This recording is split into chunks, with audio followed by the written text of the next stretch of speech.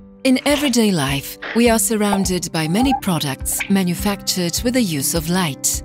One of such manufacturing processes is called photopolymerization. This is a process in which molecules called monomers bond into larger substances, polymers, under the influence of chemicals called photosynthesizers, which are sensitive to light.